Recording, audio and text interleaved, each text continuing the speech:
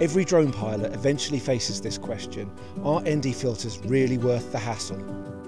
I've got a selection of them here with me today, all promising to fix the same problem, but in slightly different ways. Filmmakers have always chased the cinematic look, that small amount of motion blur that makes your footage feel natural and realistic. So there's one golden rule when it comes to achieving this cinematic look, and that is that your shutter speed should be roughly double that of your frame rate. So today I'm going to be filming at 30 frames per second, which means that we're looking to achieve a shutter speed of a 60th to get this look and feel. And drones don't make this easy for us. With a fixed aperture, a fixed shutter speed, an ISO that can only go so low, the problem we're going to face is that our images are going to quite literally be blown out. That's where ND filters come in.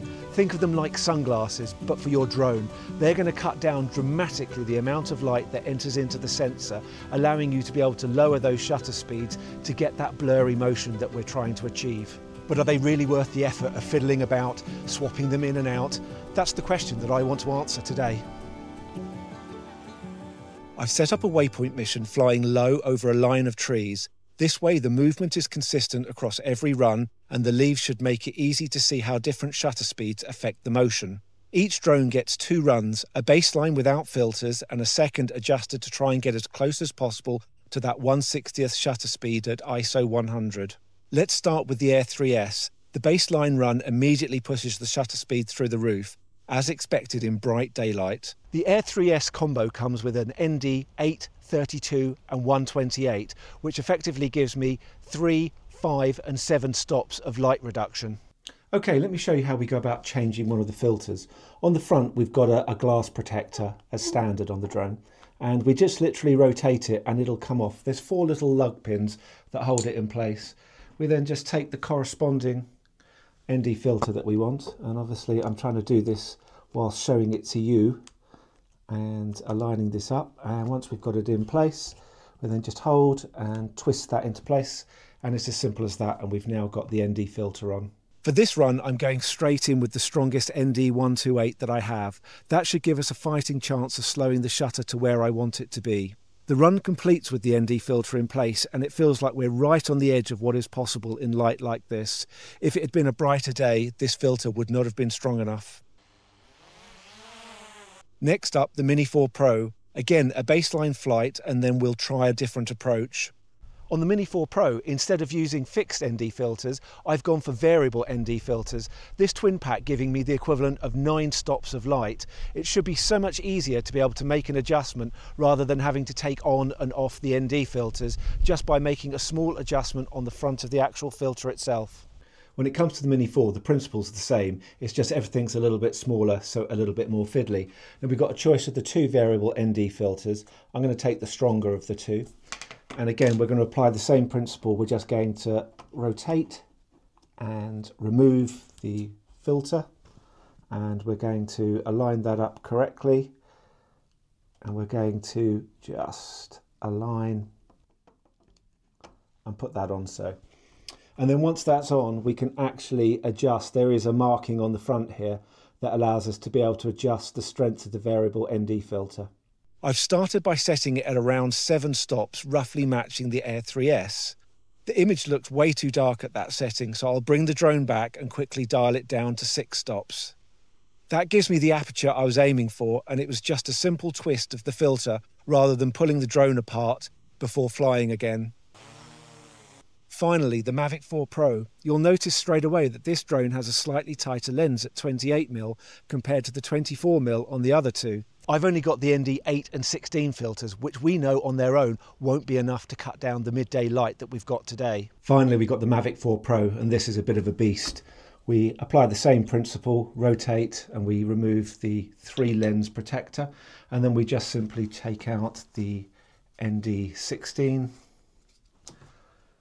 And we just align that in the same way and rotate that into place.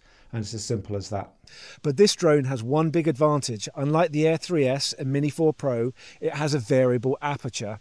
So instead of fighting with filters, I can simply stop the lens down to f4. That adjustment alone should be enough to bring the shutter into the right range. It's a very different way of handling the problem, and it's something only this drone is capable of out of the 3 we're testing today.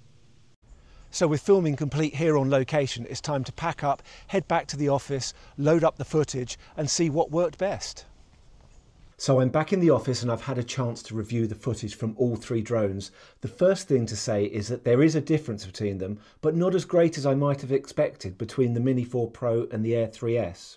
Where I did notice a bigger difference was that the Mavic 4 Pro, its extended dynamic range really stood out and I was able to recover so much more detail in the highlights. Just to be clear, all the footage you're about to see is unedited. The only correction applied is the appropriate D-log to Rec 709 LUTs. Let's start with the Air 3S. On the left we have footage without an ND filter, and on the right the DJI with an ND128.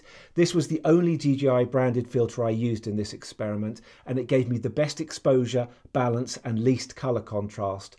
When I pause the video and punch into the corners, the motion blur is definitely visible. On the left the frame is static, and on the right there's a pleasing amount of blur. Moving on to the Mini 4 Pro, there's a noticeable difference in exposure between the runs. Nothing that can't be corrected in post, but I did notice that the Freewell variable ND had a slightly warm colour cast. Again, this can be fixed when editing.